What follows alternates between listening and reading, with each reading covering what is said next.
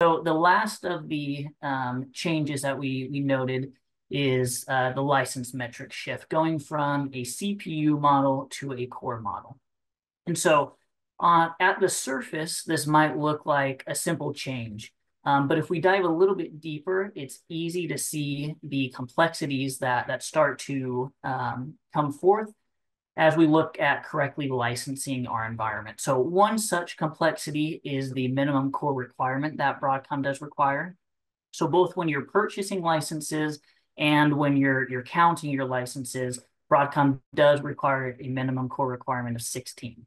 And so how does that look like? So if we look at the table on the right side of the screen, we have two tables, an old and a new. And the old represents the prior CPU model, and the new is the new core model. And with the CPU model, it was very straightforward. You would sum up the CPUs in the environment, and we get to 16 CPUs. But when we look at the core requirement, we have to look at two calculations. And so the first calculation is looking at the number of core licenses required per CPU.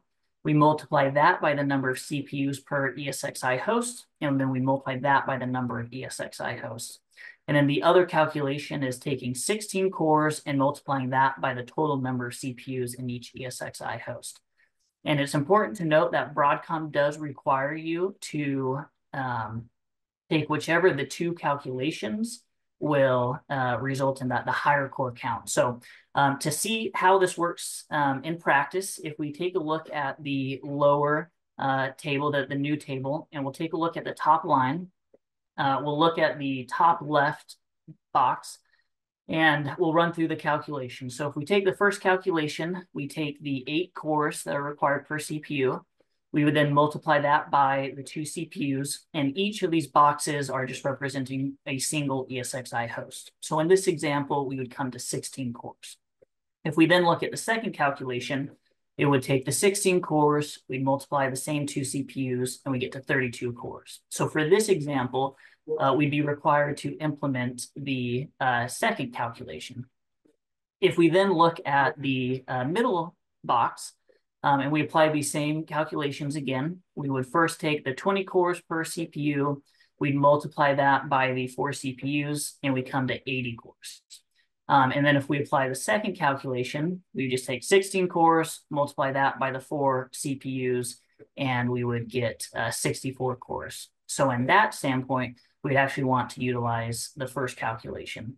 And then if we look at the final box on the top line, some of you might have already noticed or caught on that both of these calculations will get to the same core count. We'll have 64 cores.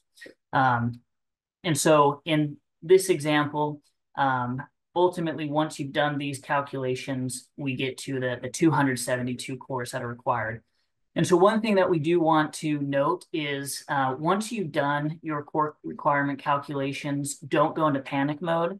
Some core optimization may be possible. An expert in this area can help determine what options you have. And as a little tip, when you're looking to decide which of these calculations you need to run, generally speaking, if the core requirement per CPU is below 16, you'd want to use the second calculation. And if it's 16 or greater, the first calculation will be the one that gets you to the right answer.